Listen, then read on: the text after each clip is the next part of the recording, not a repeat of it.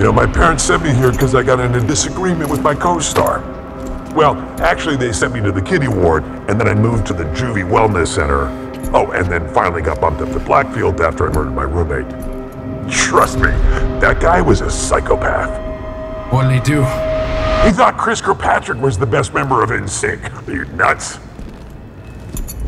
But this is where I grew up.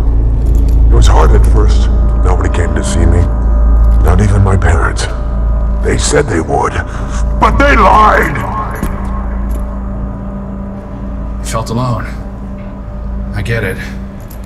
Don't make this about you, Stuart. It's unbecoming. Sorry. Then I got to know the guys in here. And guess what? They were just like me. Yeah, Blackfield was the best 10 years of my 25 to life. Hold on to your butt crack. We're going in.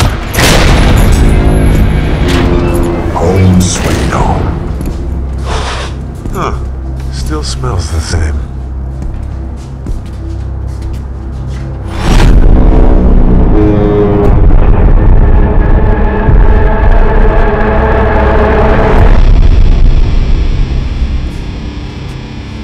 Your co-star was a dog? Fuck Billy, that son of a bitch!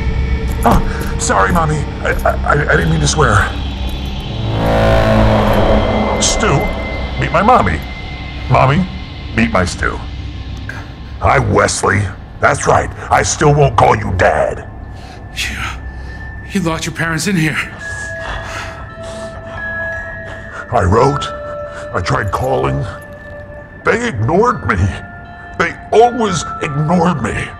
So when the world ended and the cell block opened up, I tracked them down and I left them in here to rot. Just like they left me! You got their attention now. Yeah, I do. Mommy, Wesley, I never wanted to try out for that sitcom. I was perfectly happy doing summer stock in the Berkshires. But you needed a Lexus. You were my parents. You were supposed to be my biggest fans. But you know what? I don't need you assholes, because I have found my people. And those guys out there, they love me for me!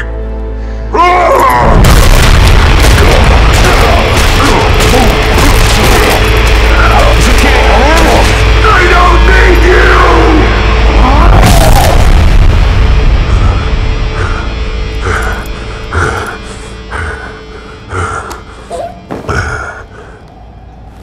And that concludes our tour.